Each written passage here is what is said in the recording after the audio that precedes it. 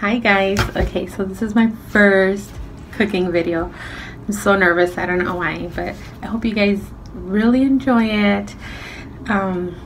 Like I said, it's my first video, so I promise I will get better and I would practice on my editing and all of that, but I just wanted to get one video out of the way and, you know, just wet my toes. So if you guys want to learn how to cook this delicious chili, keep on watching.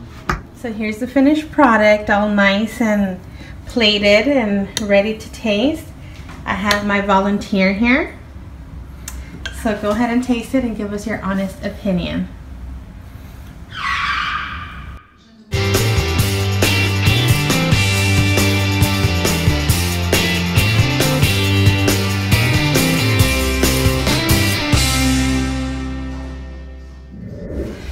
Alright, so we're going to start off with 1 tablespoon of oil. I'm using extra virgin olive oil.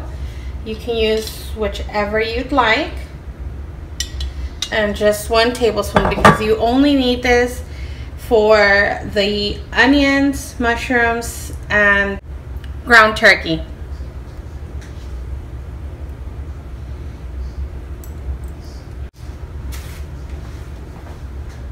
I am using turkey breast, but you can use whatever type of ground meat you'd like, or you can also just go vegetarian and just make it with mushrooms.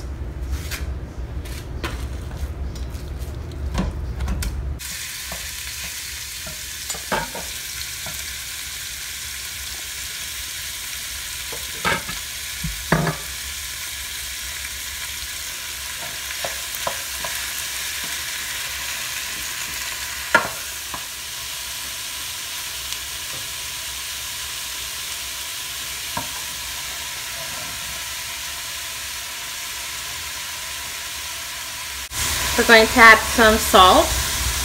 That's to taste, so just a little bit because we're still going to season as we go. Pepper.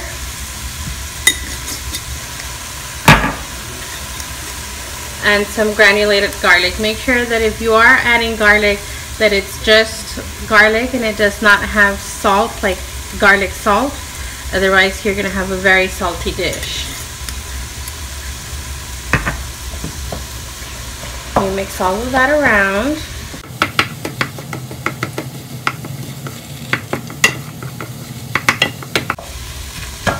Let that cook for a good 7 to 10 minutes until the ground turkey is fully cooked.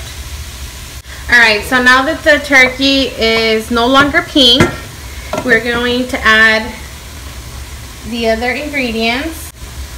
We have red bell peppers,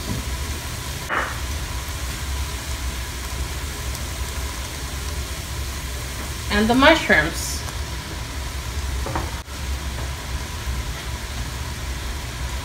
and the cactus.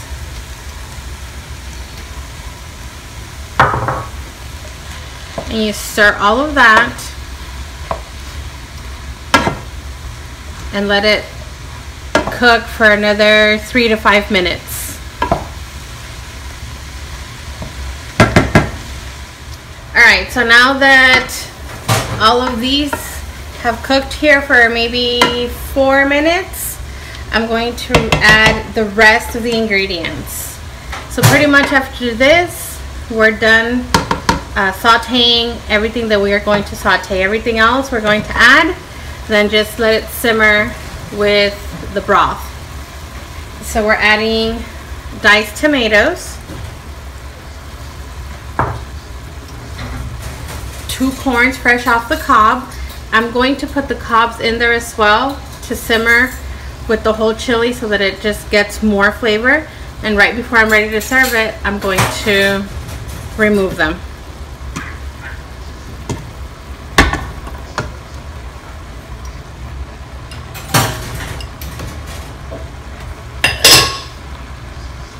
Kidney and white beans,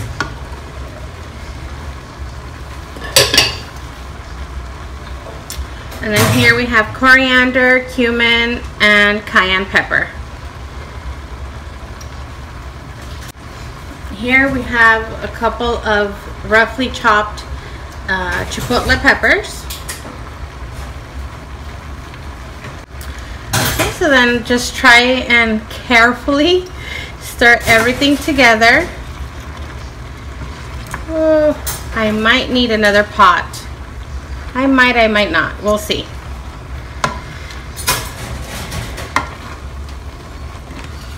Nah, this one will do just fine. Oh my goodness, it's smelling amazing already.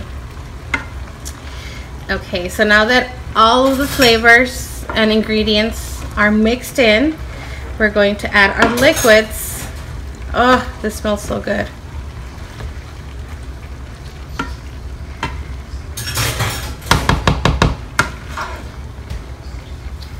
We're going to be adding some tomato juice.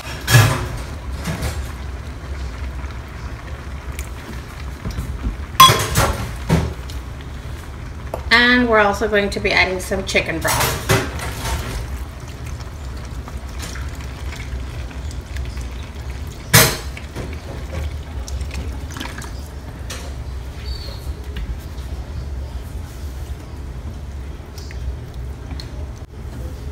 Okay, so now we're just going to mix everything in so that we can make sure that we have enough liquid, or if we feel we need more, just kind of continue mixing to make sure that all of those spices just really went through everything and they're not just sitting in one particular place.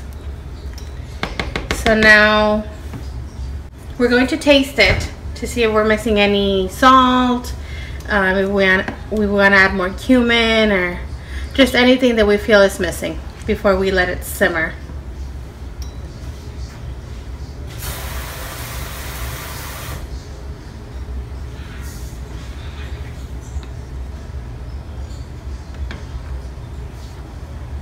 So I ended up adding a little bit more salt and a little bit more tomato juice.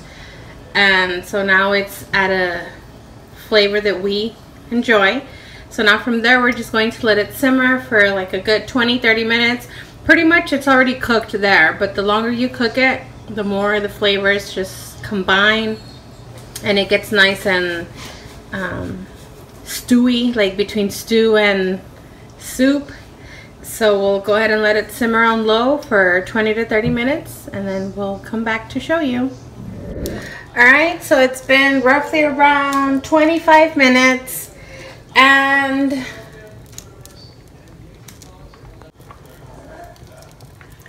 it's easier this way. We're going to remove the corn cobs. We don't need them anymore.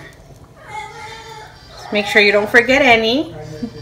It was a total of 4 and I am missing one. Oh, here it is.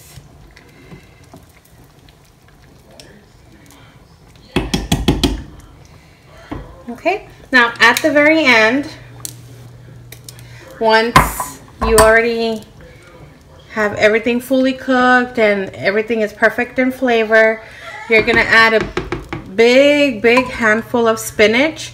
Now that one you don't have to let it cook because it will automatically weld in there. I believe that's the correct word. Let's just add that at the very end.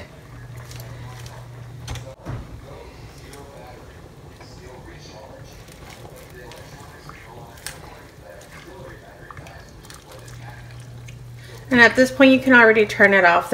You don't need to have it on. So let me go ahead and serve it up and show you the final product.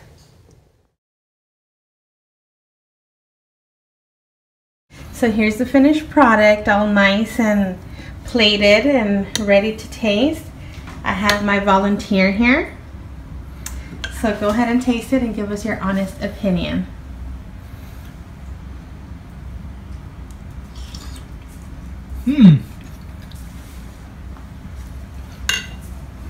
It's really good.